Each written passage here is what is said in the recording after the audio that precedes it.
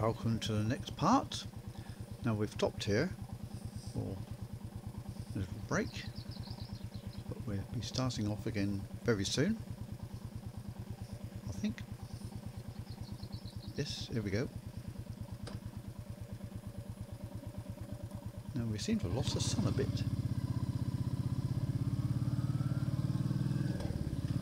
Still got some blue sky and clouds, but that cloud looks a little bit greyer than it did.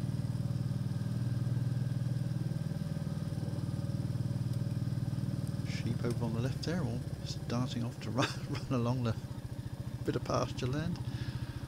Good to see. Now this is all Dentdale, it tells me on my handy map. And had I had this map with me, which I didn't for some inexplicable reason, I think the reason was I never actually intended on this ride to come this far. This was going to be a small circular run more locally, but because the weather was good I decided to venture a little bit further out, and therefore I had to sort of play it by ear, so to speak. But looking at the map now, when we get a bit further along this lane towards Millthrop and the Brown Road, which runs from Dent to Sedbergh, before then we reach a small bridge. And at that bridge I turned right to take me onto that Brown Road, and if I'd carried straight along I would have ended up going through Holm Open Farm, which I saw the signpost for up on the main road, but didn't really know much about that.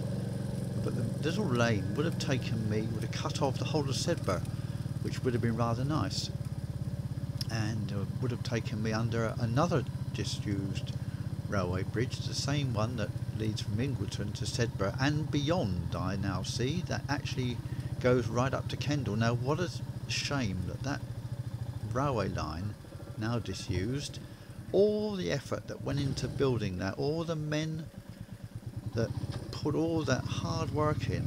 Oh blimey, what's happening here? Mr. Gear, I think there.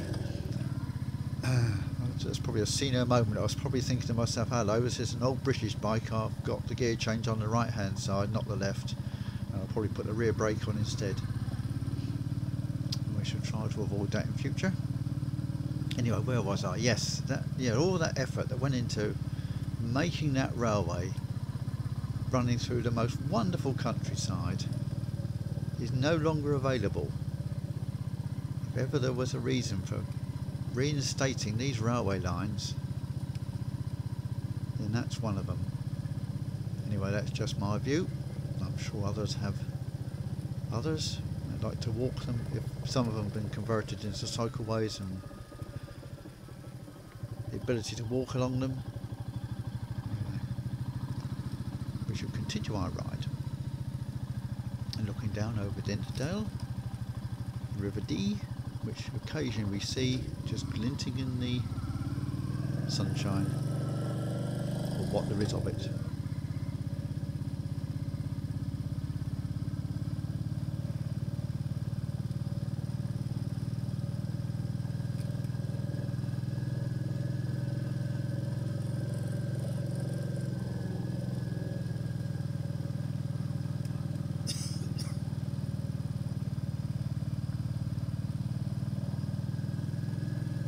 And at this point I can tell you I now have 11 subscribers, because a gentleman called Frank Todd has just subscribed. Well, thank you very much, Frank. It's good to have you on board, and I hope you enjoy these rides. You can look back at all the old ones should you feel so inclined. I enjoy them anyway. Oh, we got a bit of sunshine again, that's lovely. Oh, got I can see we've got molehills over in that field over there too.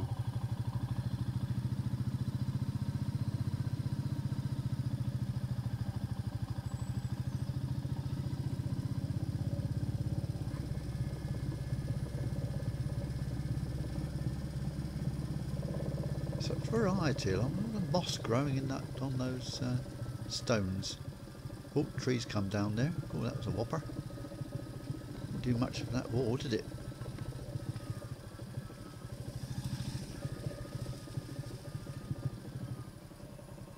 Right mucky in here too. Look at that stuff in the middle of the road. Oh, just saw the flash of River Dee down there.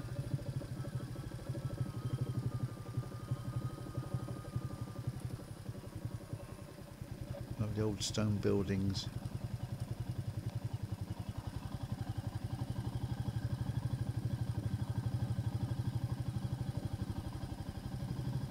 Now this is the little bridge, the little turning to the right. Now if I'd gone straight on here, I would have cut off a lot of Sedbergh, all of Sedbergh, ended up on the A road which I returned on. So another time we'll try that.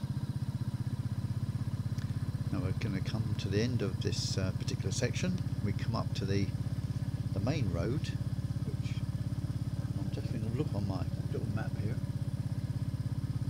and that would be the A something or other, 683 I think. Yeah, here it is, and we're going to stop here. So I'll see you again later on perhaps.